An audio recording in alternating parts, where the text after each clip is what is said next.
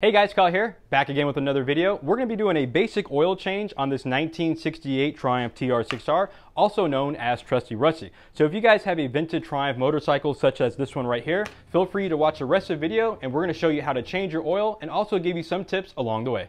Alright, so before we do the oil change, I just wanted to give a big shout out to Curtis. He went over to O'Reilly and picked up some oil for this TR6. So what we're going to be putting in the motorcycle today is going to be a Valvoline brand. This is known as the VR1 2050 multi-grade oil. We've been using this for the past couple years in the shop with great results. We also got our funnel here to be able to put the oil in the oil tank. We got some latex gloves to keep your hands clean, and we have our red rags. So now that we got that out the way, let's move forward and go over some tips and tricks and also go over the lubrication system on this vintage Triumph motorcycle. All right, so let's go over the oil lubrication system. So we have an oil tank, also known as the oil bag. This essentially has all the oil for the engine itself. Now the engine itself is also known as a dry sump, which theoretically means that there's going to be a little bit of oil in the engine, but it doesn't store the oil. Everything is going to be stored here. So now that I'm approaching 5,000 miles on this engine, I went ahead and did a rebuild a few years back. There's no need for me to remove the filter in the oil tank and the filter at the bottom of the crankcase. And the reason why is because everything has already been gone through. Everything's nice and clean. So there's no need for me to do additional work and get my hands really dirty just to change the oil. So what we're going to be doing today is removing this plug, which is essentially the drain plug. And then we're going to drain the oil out. And then we're going to put new oil back into the oil tank. Now, for some of you guys that have found a bike that's been sitting a long time and want to know as far as do you have to remove the filter here and the filter at the bottom of the engine, I'm going to cover that next. All right, so the question is going to come up, and it often does come up, especially on the forums, is when you're changing the oil, do you have to remove the filter from the tank and the filter from the crankcase? Like I said before, if your engine's already gone through and you want to do an oil change, just remove the plug and drain the oil. However, if you're concerned about the oil quality, if there's any debris, there's going to be a filter here, so you can remove that filter, and that's going to get everything out the oil tank. You can clean the filter, you can reuse it. Obviously, if it has damage, you can go ahead and replace it. So let's start talking about the crankcase, and we're going to go underneath the engine so we can give you a better idea of what the plug looks like, and we're going to talk about that a little bit more. All right, so we are at the bottom side of my TR6 engine. As you can see, it's really dirty down here, which is normal. We live down a dirt road and, everyday riding. It might look like this. And I do recommend that you clean it before you take the plug out. So if you have a motor like this, it's going to look something similar to this. Some of the later ones or 500 unit constructions are going to be a different style, but it's essentially the same thing. So if you remove this plug, there's going to be a copper washer or O-ring, depending on the year, and there's going to be a filter. So once you drop that, there's going to be oil in the crankcase. Now I said that this is a dry sump, and oftentimes there could be about a cup of oil left behind. So once you go ahead and do that, you clean the filter, put everything back on. The question usually comes up as, do I have to bleed the oil system because you went ahead and removed the oil? When you remove the plug, you're going to see a scavenge pipe. So essentially, if you remove the oil, there is a possibility that oil may not return back to the oil tank. If that is a concern, which is usually pretty slim, you can remove this plug here on the timing cover, and once you remove the plug on the timing cover, you can kick the engine over, and if you see oil dribble out, then you know that the entire lubrication system has been bled and it's ready to go. All right, so now that we've covered all of that, we are ready to change the oil. So again, we got the Valvoline VR1 motorcycle oil from O'Reilly. We're going to take the TR6, we're going to put it up on the lift, and we're going to change the oil. So let's keep moving forward. All right, you guys, so we got the TR6 on the lift, so we're getting ready to change the oil. One thing that I do recommend to make it a lot easier when you're changing the oil is start the bike up. If you want to, before you put it in the shop or on the lift, start the bike up for 5-10 minutes. That way the oil can actually get to operating temperatures, and it makes it a lot easier for the oil to be removed from the oil tank. With the oil being warmer, the viscosity changes, and it makes it easier to drain. So we're going to start the bike up. We're going to let it run for about 5 or 10 minutes. Then we're going to drain the oil.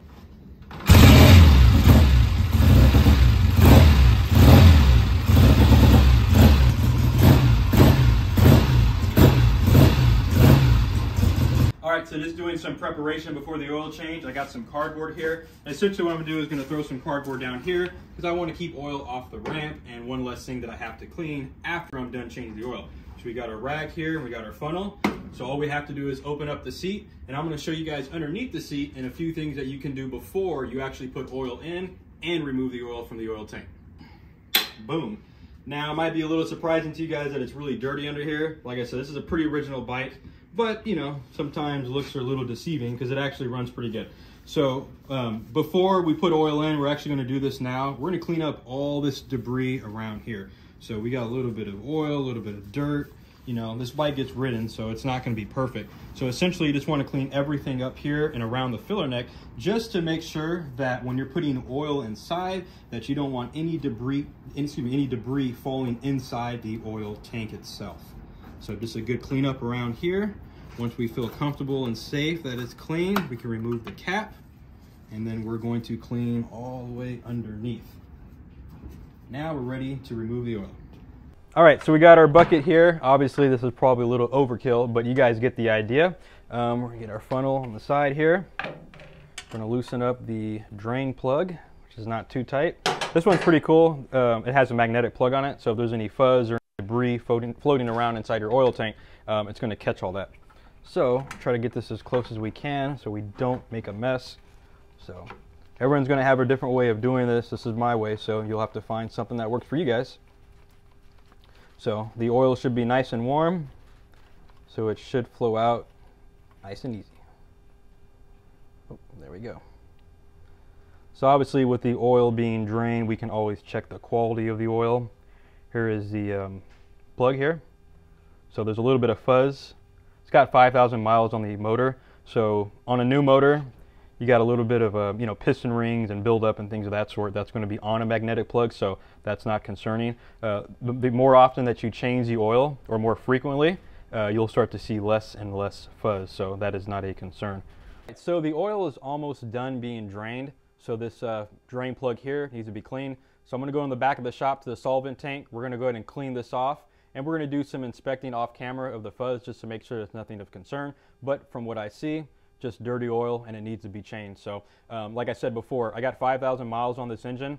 I've been doing oil changes at 1,000 miles, anywhere from 500 to 1,000, to be honest. Sometimes it's kind of leaning more to the 1,000. So we're actually going to start doing 500 miles. We just want the engine to last a long time. So, you know, oil can be expensive, you know, but if you put a good quality engine oil in it, it should last some time, and hopefully your motor will last a long time. So it's an investment. That's how I look at it. So we're going to let this finish draining. We're going to go in the back of the shop and clean this plug. And then I'm going to show you guys the next steps on what I do to prepare this oil tank for our new Valvoline VR1 oil. All right, I'm just going to clean the funnel off here, get all the old oil out. And then we got the magnetic drain plug here.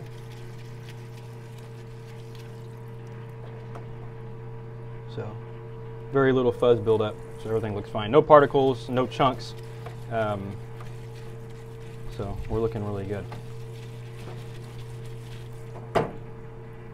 Perfect. So now that we got this clean, we're going to clean some of this Yamabond that I put on the fiber washers. Sometimes the fiber washer isn't really good enough to have an adequate seal. So I just usually put some Yamabond around the fiber washer, and then I install it into the oil tank.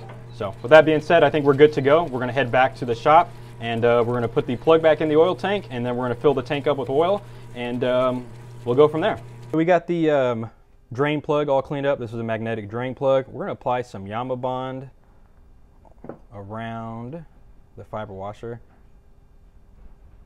So like I said, this is probably overkill, but I've had with fiber washers not sealing, because the fiber washer is very hard and it's not soft like a cork washer or an O-ring. So we're just going to put some Yamabond on there, then we're going to slide it on, and now we're ready to install the drain plug back on the oil tank. So we're going to install the plug, just trying to clean up as much oil as I can from the tank. There's a little bit still coming out, which is going to be fine, so that means we just have to move fast. We're going to thread that in place. Now what's great about the Yamabond, or like Permatex Gray, or a lot of Permatex products, it works really well and seals pretty good even when there's you know, oil contaminants around it. So we're going to snug this up. It doesn't have to be crazy tight. Keep everything nice and clean. All right, there we go. So we got that nice and tight. Now we're going to go to the top and put oil in the oil tank. All right, you guys, let's have a quick chat about Valvoline VR1. So this is Valvoline VR1 2050. We got it from O'Reilly. Curtis got it from O'Reilly, so I appreciate that. You can also get it at AutoZone, but it's not as common. I found them more common or readily available at O'Reilly. So you can get it from anywhere you want, or you can just buy it online. VR1 comes in different grades. There's also mono grade like 30 weight, 40, 50 weight. This one's a 2050. So for 650s, 500s, a lot of bikes, British bikes, 2050 is kind of a universal type of multi-grade oil that you can use in these bikes. So a lot of guys use like Shell Rotella. They'll use different brands of oil, which is totally fine. This is something that I've always used and it works out pretty good. So we're actually going to put this oil inside the oil tank. We got the funnel nice and clean. So let's go over here and fill it up. And I think I mentioned this before, VR1 has a high zinc rating or additive rating. So it's really good for our flat tappet camshaft followers. So it's just going to go all in. So before we finish putting oil in the tank, I wanted to stop and visually look in the tank to see how much oil, or as far as a level. So it seemed like we're somewhere down here. Now, this is a 1968 bike, and it's probably irrelevant to some of you guys, but it might be relevant to many that don't have a dipstick on the actual cap. So this one doesn't have a dipstick on the cap. It actually goes off the filler neck as far as the dimension that goes all the way down to the oil. So I don't have the dimension with me at this second. Later on, we're going to look in a workshop manual so we can actually figure that out to make sure that we have the right oil height. If you're in doubt, you can just eyeball it somewhere in this area here. Obviously, right here was the minimum oil, so it's got to be somewhere in there. You don't want it too high, you don't want it too low. Oil acts as a more of a coolant, so it actually cools the engine, lubricates it, and keeps it at a good operating temperature. So now that we got that covered, let's put a little bit more oil in there, and then we're going to check along the way. I found it, you guys. So the level in the oil tank should be 1.5 inches below the filler cap.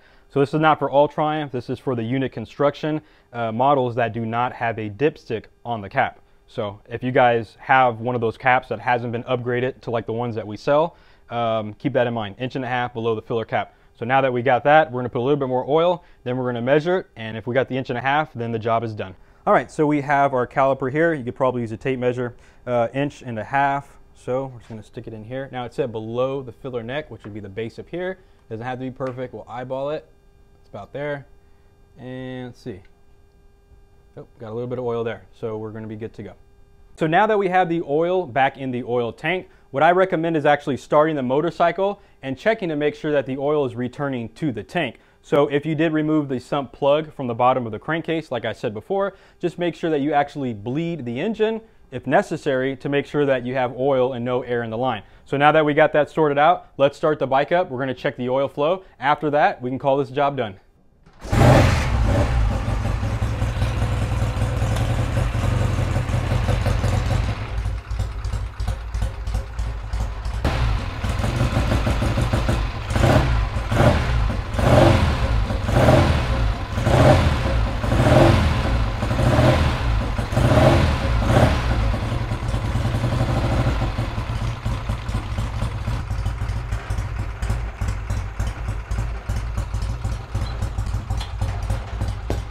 Hey guys, now that we got the oil change, I just wanted to let you guys know, just a little tip that I do here at the shop, good habit. Don't just ride it, write it. All right, which means write it down. All right, so we did an oil change here and basically log everything. So on this particular bike, I have some information here. My last oil change was on August 17th. So that just tells you how little I ride this particular bike. And you can see some of my history here as far as what I've done to the bike. So it's really a good habit to get into as far as writing everything down. So we're going to write down today's date, the type of oil, and the mileage. So that way when we do our next oil change interval, we'll know that we have to be somewhere in that range, you know, whatever you fall into, the 500 mile, 1,000 mile, or if you want to do the manual, it says 4,000 miles. So anyways, this is going to wrap up today's video. I appreciate you guys watching. Don't forget to like, share, and subscribe to our YouTube channel. And thanks so much. You guys have a great weekend, and we appreciate your support and the business.